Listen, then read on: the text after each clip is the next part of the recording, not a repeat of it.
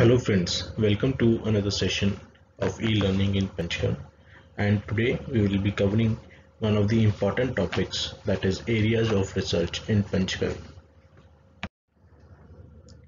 Before we continue into the topic, let us first walk through what is research. The research term in itself comprises of re and search.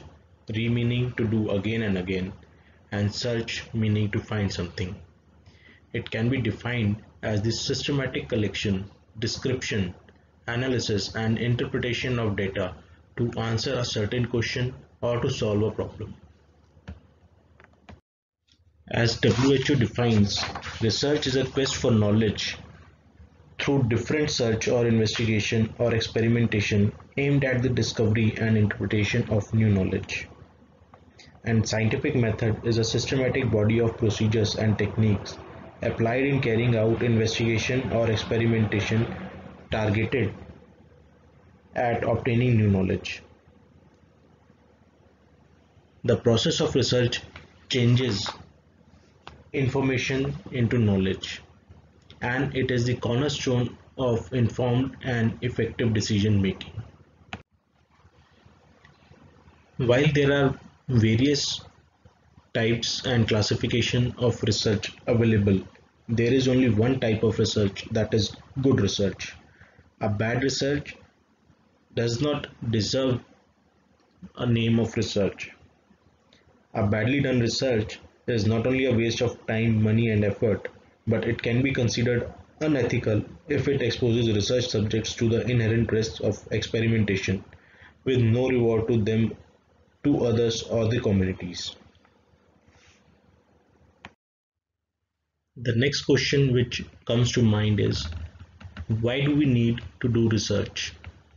A research is needed to find answers to the questions that we face, to seek solutions to the various problems which arise in different areas of health, and to improve the design of functioning inside a health setup. According to ICMR, there are different dimensions of research which can be theoretical and applied, preventive and therapeutic, bench-based and bedside, exploratory and confirmatory, implementational and confirmational. Theoretical research means going through the theory and literature available and coming to some conclusions, and if any evidence arises, then we go for the applied aspect of that research. Preventive is to prevent any kind of disease, as in vaccination or various other preventive methods for health research, and therapeutic arises from those preventive steps and helps in cure or achieving the cure of a disease. Similarly, exploratory research is where, in the sense, we don't know much about the research or the outcome in the beginning, but various methods are applied and it is tried to figure out if we can get some clues to for further research. Sometimes it can be confirmatory, where the clues have been obtained by people and then they are confirmed by other scientists. While designing a research, it should be kept in mind that the research should be feasible, should be interesting, novel, ethical and relevant. That is, if we are performing a research, the outcome should be feasible. Such a research should not be undertaken which is not feasible to be performed due to various reasons. It should be interesting for the mankind or the science itself. It should be novel, should not be repetitive, and no research which has already been done should be taken unless it can give something of a confirmatory nature or give something new evidence to the science. It should be ethical and relevant to the scenario. Health research can be divided into descriptive and analytical type of researches. Further, descriptive researches can be divided into two types, that is individuals, that is which are done on individual persons, and ecological studies which can be done on mass populations. Similarly, analytical studies can be divided into two, that is observational and interventional. Why we need to know about the types is because amongst these types we will be able to understand what are the different areas of research that can be covered in Panchakarma. The individual study types include case reports, case series, cross-sectional surveys, and ecological studies. The analytical include case control studies, cohort studies, and clinical trials.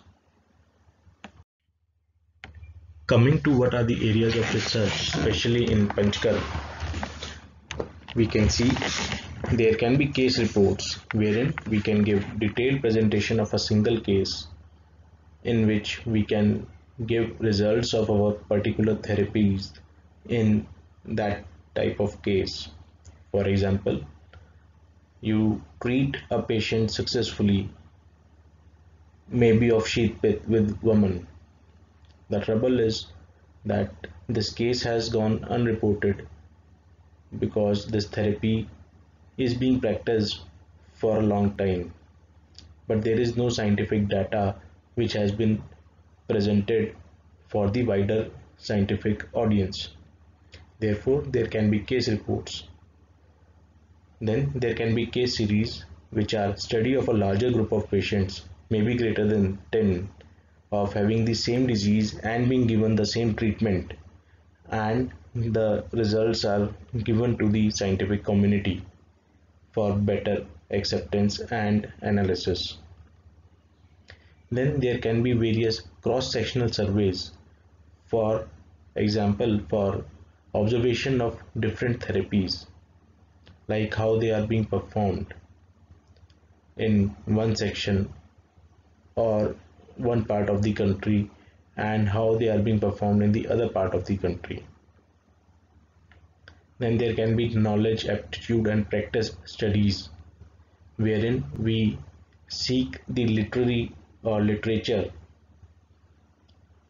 behind the therapies from the different sanhitas, and then we assess whether the same text or same knowledge is being practiced in the Vedic community or the Ayurveda community. Then there can be ecological studies which are done on group as a unit of analysis. For example, is practice of a particular therapy in one region different than the other region and the reasons behind it.